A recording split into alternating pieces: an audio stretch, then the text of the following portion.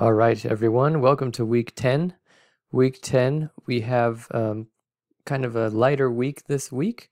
So on Tuesday night, you're responding to your peers' full draft, going back to that discussion board.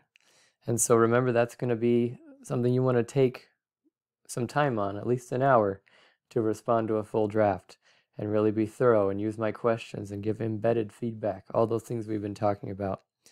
Now, if you still don't have Microsoft Word for any reason, you can download that for free from the CVC website, and that will allow you to embed your comments, no problem. And if you're not sure how to do that, reach out to me. I have posted some guides to help you. So that's the main thing. And then there's this survey here. This is a very important survey. It's just asking if you will give me permission to use your assignments as sample papers in the future. Of course, I take your name off. And you can say yes or no. Either way, it doesn't affect your grade. But you do need to take it.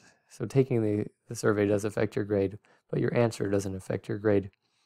Then Thursday and Saturday, you're just working on your researched argument.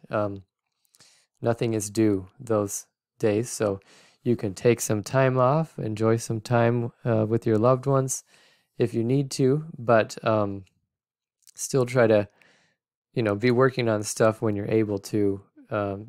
Build some work in those days, at least some of those days. But if you're not, you might take Thursday off, for example, and that's okay. So, but just make sure you're moving forward on those things. Don't totally set everything aside, but you're probably going to want to keep fine-tuning things, working on it, but you can take a little bit of time off this weekend as well to recharge. So, and then when you come back next weekend, we'll be revising or next week, excuse me, we'll be revising the research argument. So just, if you've got a pretty busy schedule, you want to start that revision process probably this week, since you only have assignments due Tuesday night. So I hope that you all have a great week, and I hope everything goes well, and let me know if you have any questions.